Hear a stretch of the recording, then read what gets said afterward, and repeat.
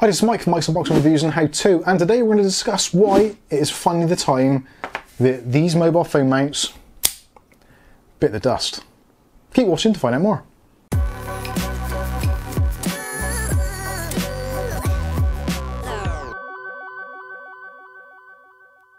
Okay, so in today's video we'll be taking a look at JOBY's GorillaPod Mobile Mini. Now there's a very good reason why I've purchased one of these, and it is essentially because of this. This, if you've not seen one before, is the longest running design I've ever seen for a mobile phone clamp. So we've probably all seen these at some point or other, whether it's in the local thrift store or bundled with a tripod, that kind of thing. They're very, very common. And to be honest with you, in the old days when we had our iPhone 4s and 5s, these were absolutely fine, and you could stretch them in there, they'd fit in, you could attach it to your tripod, and generally it was a-okay. The mounting was often a little bit off and didn't quite touch the sides, so you're always a little bit unsure whether or not your phone was actually going to fall out of the mount. And depending which way round you had it, sometimes you'd have it so that the bars were like that, so you had your camera facing outward, and sometimes these padded bits would actually touch on the screen and start a recording, or be just in the place where you wanted to press the button to start recording, so they certainly weren't ideal. Also as well, they lacked the ability to do portrait, which is obviously a limitation of the spring inside. These always filled me with fear whenever I put a phone into them, and quite often again they would press on something because of the way they clamp on. It would clamp on maybe the shutter button, the volume rocker, the sleep wake button. Absolutely horrendous, and they would seem to be made from the cheapest plastic you could find on the planet. And also the spring tension as well was very uneven. At the beginning it was very loose, and towards the end you needed to be Herculean strength to actually use it.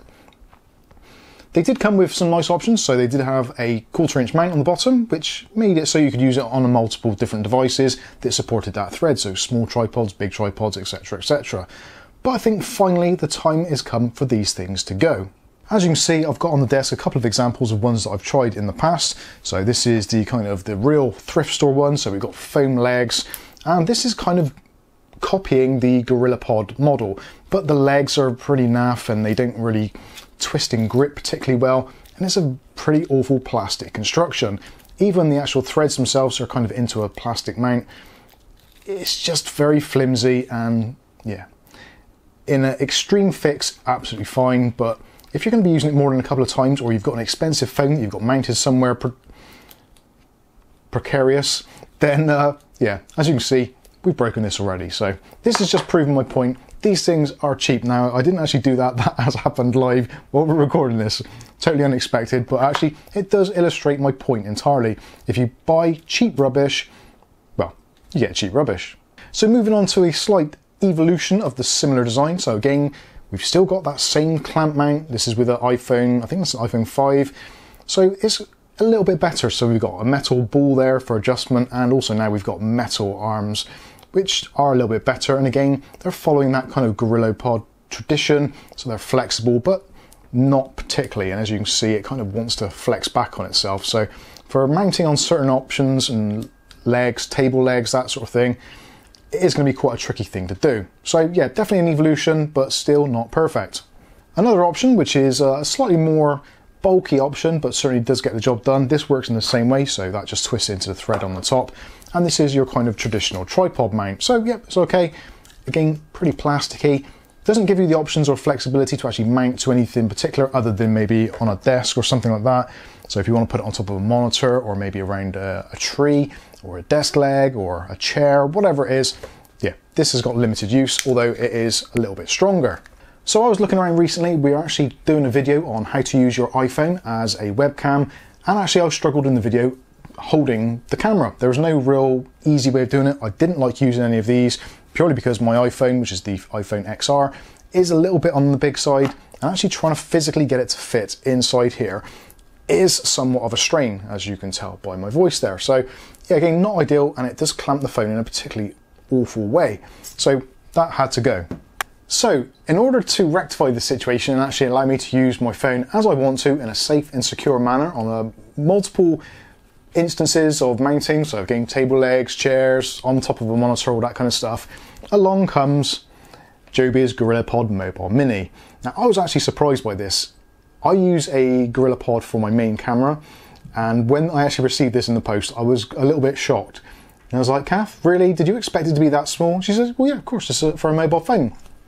And actually now, after having it and using it a few times, I can totally understand it. So this thing is super portable, super lightweight, easily fits into like a shirt pocket, jeans pocket, or into a carry bag. It doesn't take up a great deal of room and is very lightweight.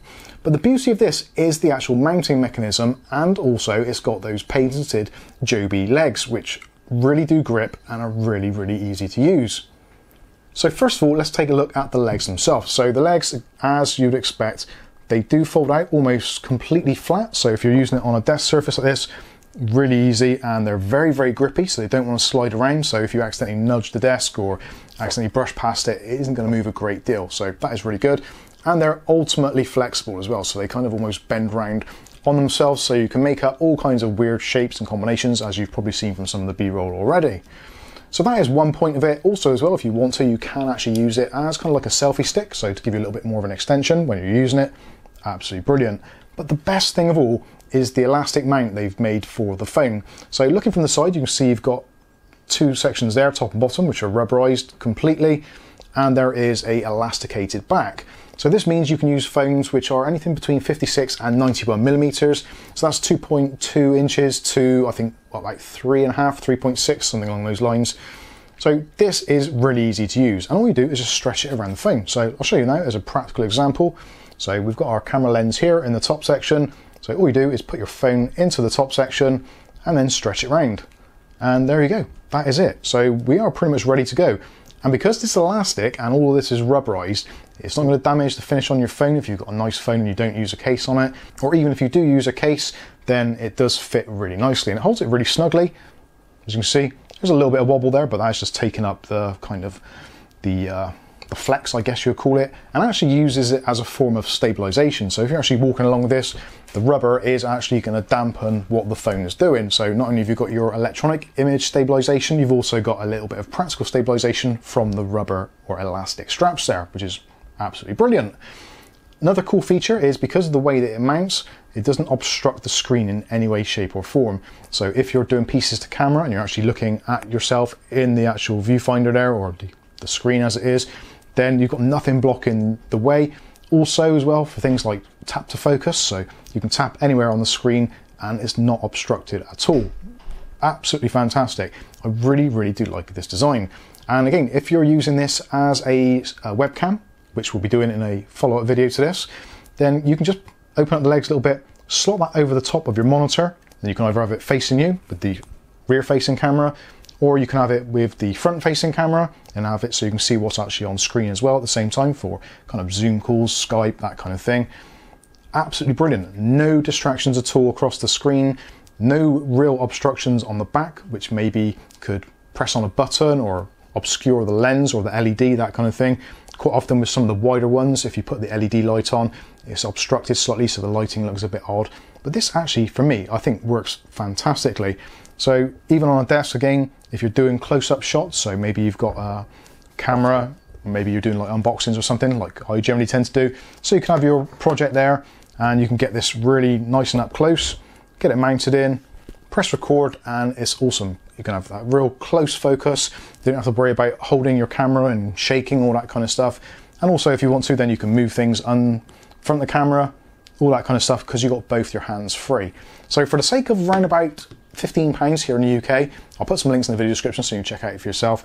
I think this is a really good option, even if it's just a supplementary thing that you keep in your camera bag, or maybe just keep at your desk just in case you have to have a Skype call. And for those of us working from home at the moment, or for those of you that are content creators, I think this is going to be a really valuable option.